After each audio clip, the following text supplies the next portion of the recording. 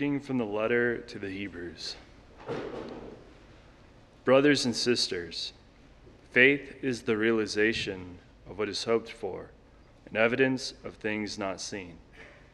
For by it some of the men of old were tortured and would not accept deliverance, in order to obtain a better resurrection. Others endured mockery, scourging, even chains and imprisonment. They were stoned, sawed in two, put to death at sword's point. They went about in skins of sheep or goats, needy, afflicted, tormented. The world was not worthy of them.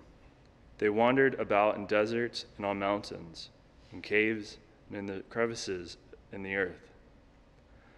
Therefore, since we are surrounded by so great a cloud of witnesses, let us rid ourselves of every burden and sin that clings to us, and persevere in running the race that lies before us, while keeping our eyes fixed on Jesus, the leader and perfecter of faith. For the sake of the joy that lay before him, he endured the cross, despising its shame, and has taken his seat at the right of the throne of God. Verbum Domini. Deo gratias.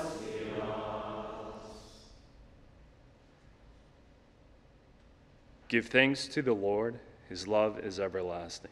Give thanks to the Lord, his love is everlasting. Let the redeemed of the Lord say, those whom he has redeemed from the hand of the foe, and gathered from the lands, from the east and the west, from the north and the south. Give thanks to the Lord, his love is everlasting. They went astray in a desert wilderness. The way to an inhabited city they did not find. Hungry and thirsty, their life was wasting away with them. Give thanks to the Lord, his love is everlasting. They cried to the Lord in their distress. From their straits he rescued them, and he led them by a direct way to reach an inhabited city. Give thanks to the Lord, his love is everlasting.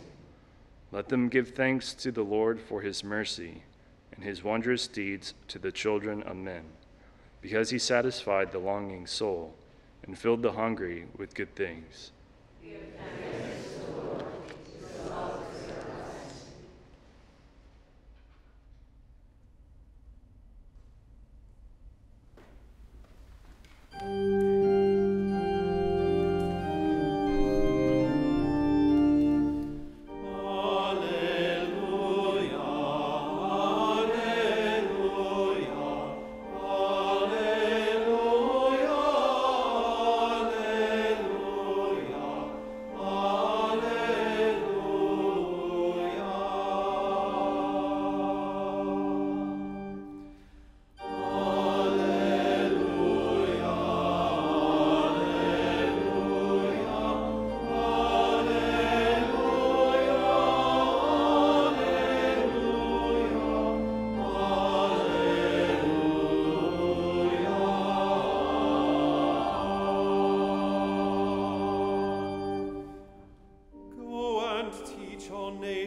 Says the Lord, I am with you always until the end of the world.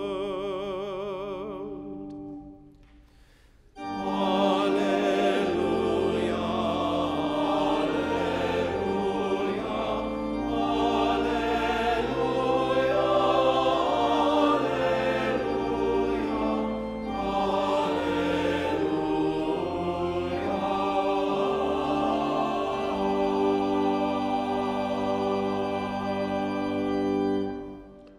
Dominus vobiscum. et cum spiritu tuo. Lectio Sancti Evangelii secundum Matteum. Gloria tibi, Domine. Jesus began to show his disciples that he must go to Jerusalem and suffer greatly with the elders, the chief priests, and the scribes, and be killed on the third day, and be raised. he said to his disciples, "Whoever wishes to come after me must deny himself, take up his cross, and follow me. For whoever wishes to save his life will lose it, and whoever loses his life for my sake will find it. What profit would there be for one to gain the whole world and forfeit his life? Or what can one give in exchange for his life? For the Son of Man will come with his angels in his Father's glory, and then he will repay everyone according to his conduct. Amen, I say to you, there are some standing here who will not taste death until they see the Son of Man coming in his kingdom." Verbum Domini.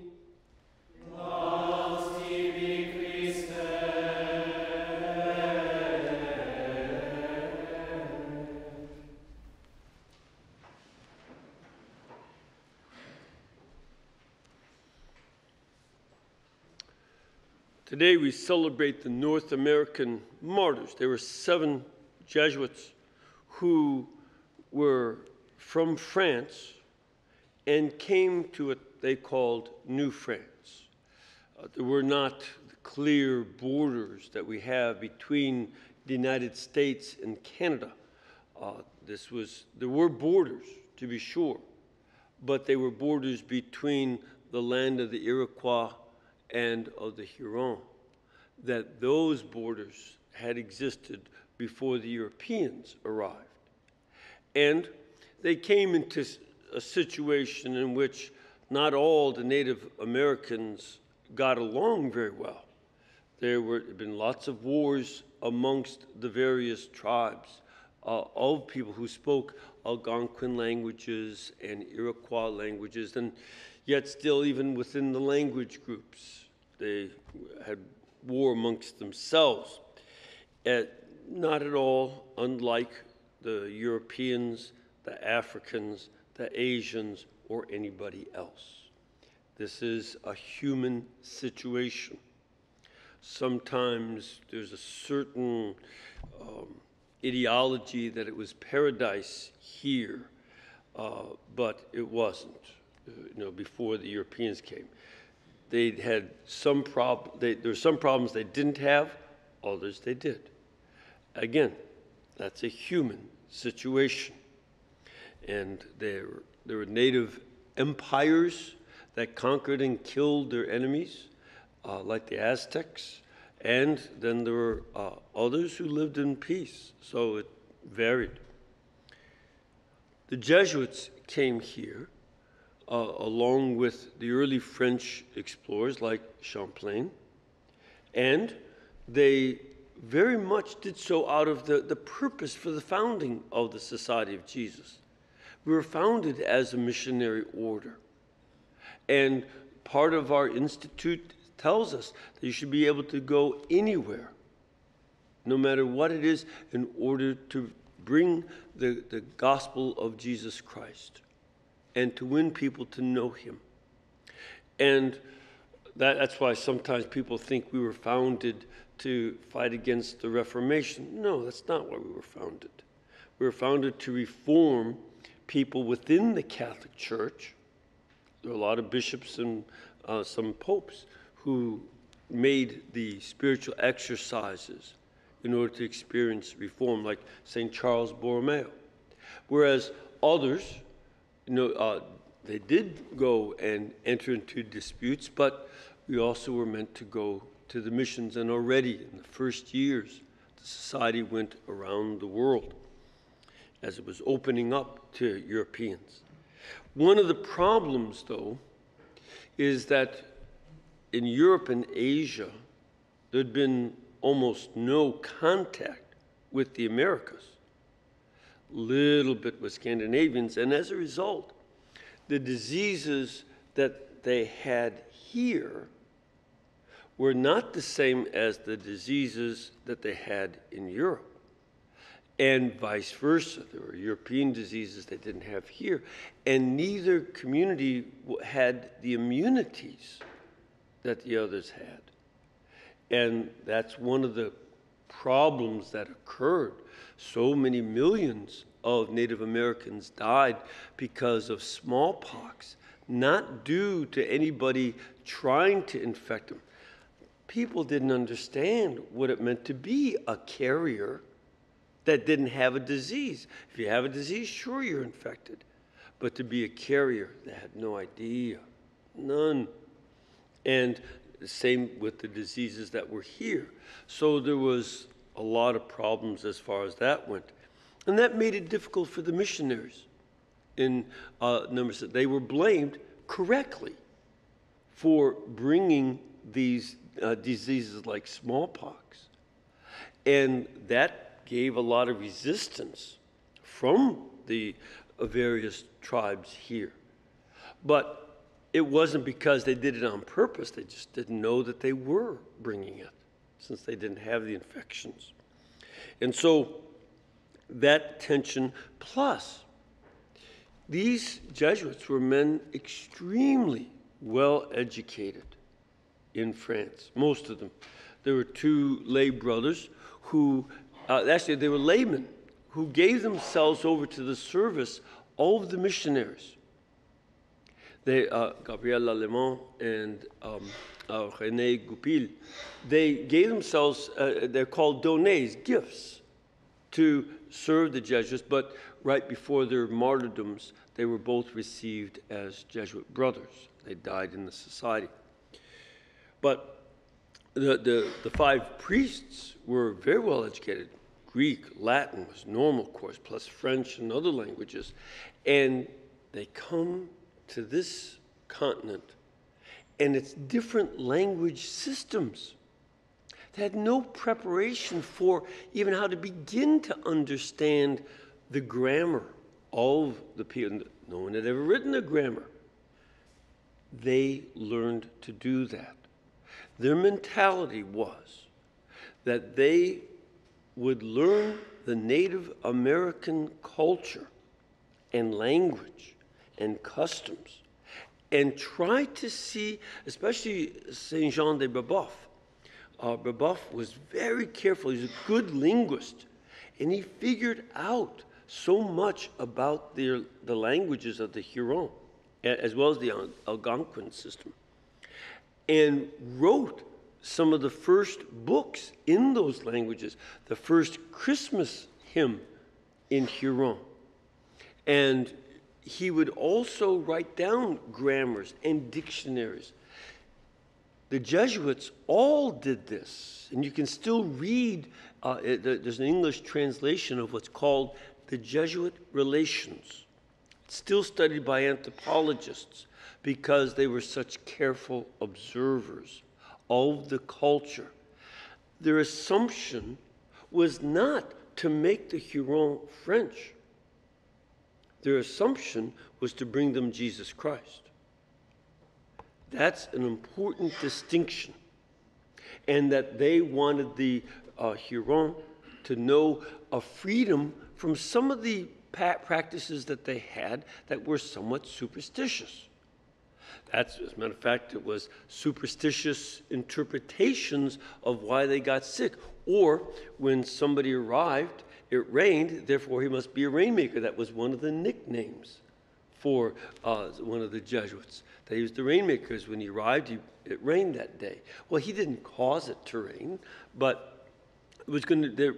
They weren't there to teach science either. They were there to evangelize. And it's a good thing. You can look it up online. But Saint Jean de Brébeuf wrote a letter back to France, inviting more Jesuits to come, saying, you will have a mat for a bed. You'll live in a hut that is more miserable than any hut that you'll find in France. And when you come exhausted, you won't be able to sleep because of all the fleas. They'll keep you up all night. And the food is awful when you can find some. And as far as your fine education and your knowledge of Aristotle and Plato, you will end up being like a babbling infant because you can't speak anything to the local people. And in addition, their children will make fun of you because you can't speak. So we invite you to come. And they also knew that there was a high likelihood that they might also suffer martyrdom. In fact, they took vows that they would not turn away from martyrdom. And martyrdom was nasty. These are among the most tortured martyrs in the history of the church. And it was part of ritual. When you captured your enemy, they would ritually torture you and then kill you. And because the Jesuits were known, and it's marked by some of the survivors, that they did not flinch in the face of the torture. The Iroquois who killed them cut out their hearts immediately and ate them raw. So they said, I want that kind of courage too. Now, what the Jesuits wanted is for them to have that faith, because it's not raw courage of the human level. It is a love of Jesus Christ that sustains them to go through the torture, not for the sake of showing how tough they are, but rather for the sake of being faithful to the one who sent them to proclaim this good news of God's salvation and to bring people away from things like torturing others. That's an evil. That was one of the evils that they wanted to fight against.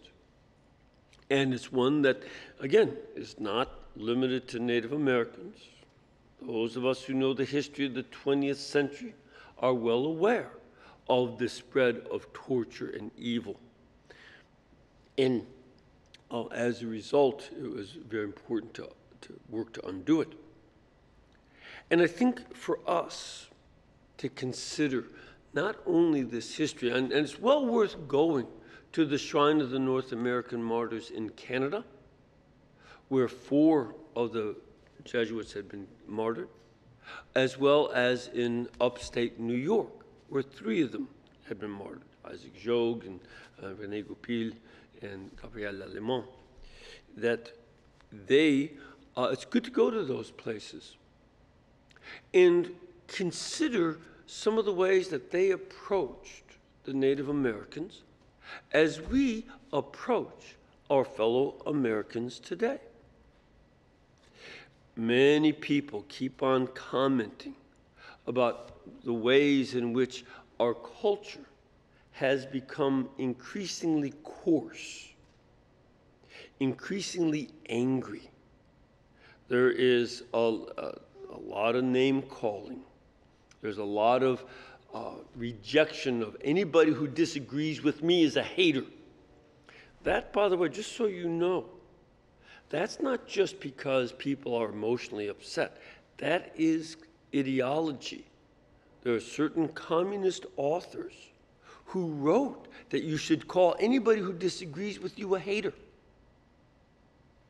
This is there's an Italian communist and some others who put that as part of the ideology in order to amp up the anger. And we see that being taught to call others haters. And yet, as we look at this going on in our culture, our task is not to click our teeth and wag our tongues and say, oh, this is sad. It's not like the old days. Well, it's not, but that's another problem. Our task is to realize this is just as much our mission field as were the Huron and the Iroquois. That just as they were a mission field for these Jesuits in the 1640s, so also these people that we see yelling and screaming and destroying property. I still never understand why they destroy Starbucks. I thought that's where they went to hang out. But be that as it may, they go and destroy all these buildings. We see that over and over again in the news. And we have to realize this is our mission. And part of what we need to do is try and understand the language they're using. We see this incredible miscommunication going on over the national anthem at football games. There are two different conversations going on, and there's not a good communication at all. The behavior is misunderstood and on both sides, and there's incomprehension. Part of our task as Catholics is to learn the language, not only of native peoples of hundreds of years ago, but of the Americans of today, so that we can be a bridge that goes to the society, not to sway politics and parties, but to call one another to a recognition of the inherent dignity that is given by God to a lot of people who don't like God, to a lot of people who actually hate God and hate Christianity and blame us for all the problems, not unlike the way that the local folks blamed the inadvertent bringing of the diseases of Europe to people who were not willfully doing that, but didn't know what was going on. So also, we have to be people that bridge that communication in such a way that we also, at the same time, don't just walk away saying, oh, it's nice that we understand each other. No, beyond that, the goal is to bring Jesus Christ to our society. And as we can see, sometimes people, especially the left, is stalking people they disagree with and doing things on Twitter and all that to report on them and cause antagonism. And we might get as much antagonism from some of them as St. Isaac did from the Iroquois. Okay, so what? It's still our task to address the situation that we have with the gospel of Jesus Christ, with a call away from sin of all kinds, as well as a call towards virtue, towards holiness, a holiness that is defined by Jesus Christ himself, and a holiness that he grants as a gift of his grace, so that we invite them to come receive Jesus Christ and know him. Often it means that we have to first learn to sit quietly with them before the Blessed Sacrament, before the Lord, and then be able to address to them in a peace that he gives them the truth about his gospel. This is a great task, and it is time for us in the church to make sure that we take up that mission with the kind of faith that we see in Hebrews. It's the faith being the realization of what is hoped for and evidence of things not seen. This is the task of faith in our world today.